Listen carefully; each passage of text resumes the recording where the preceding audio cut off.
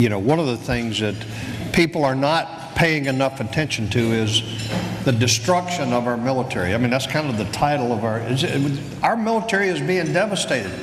At the same time that all of our enemies, all of our potential adversaries are ramping up. Nobody's coming down but America. So what am I concerned about, Jim?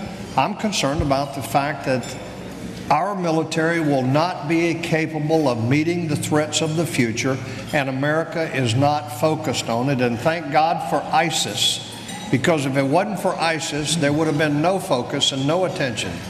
I'll say this as a final thing. Our military has been at war for 13 years. Our military is broken. They're tired. Suicide is at an all-time high.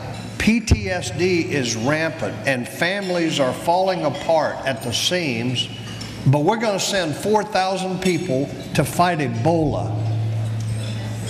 Now, let me just say, I don't know what glue our president has been sniffing, but if you really want to protect America, close that southern border and stop the terrorists from coming across.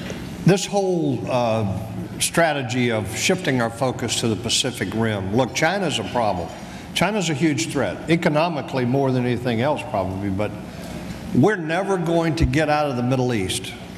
We're never going to get out of the Middle East, first and foremost, because we are dependent upon Middle East oil.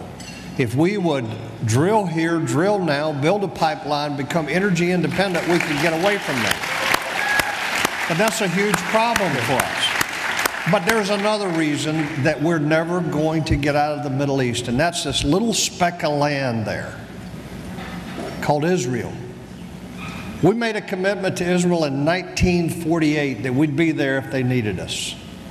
Okay, this president and I want you to understand, my children are Jewish. Their mother is a Jew, so I am very passionate about Israel. But the idea that this president has not been anti-Semitic is absolute nonsense. And when I discuss this with my Jewish friends, they act like I'm an idiot. We are going to be in the Middle East forever.